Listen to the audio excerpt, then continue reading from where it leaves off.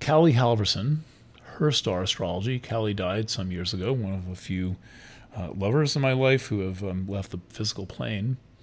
But one day I was hanging out with Callie in her house in Berkeley or San Francisco or somewhere, and she said, "Oh, 12th house." She studies with the Brahas. She used to study with the Brahas, who were into Vedic.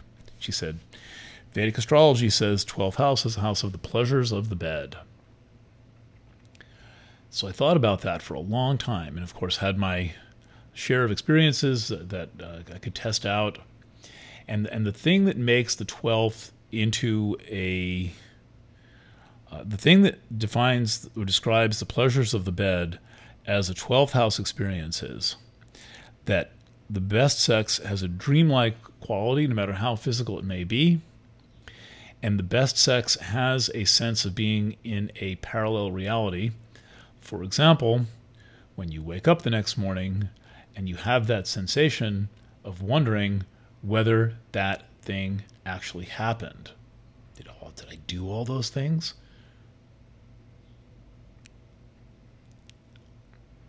What I like to kid to my lovers when I wake up in the morning and say, "Wow, I had this really amazing erotic dream, and you were in it." Meaning, we had a lot of fun just 3 or 4 hours ago and fell asleep and woke up. Usually they get the joke.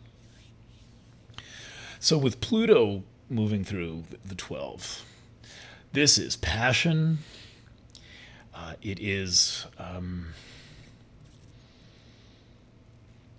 it is a very driven form of passion. Pluto's urgent need to transcend, the death and resurrection quality of Pluto, the transformational quality of Pluto, such that you're unlikely to be seeking garden variety peanut butter and jelly type sexual experiences. You want the sexual experiences, as far as I can imagine, that challenge you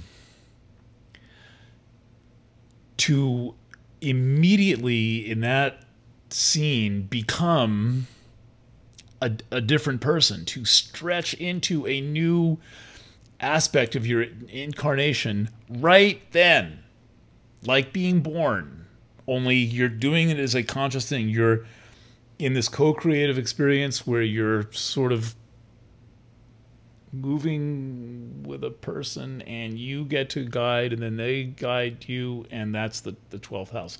And the experience must change you in some way or it's not real sex.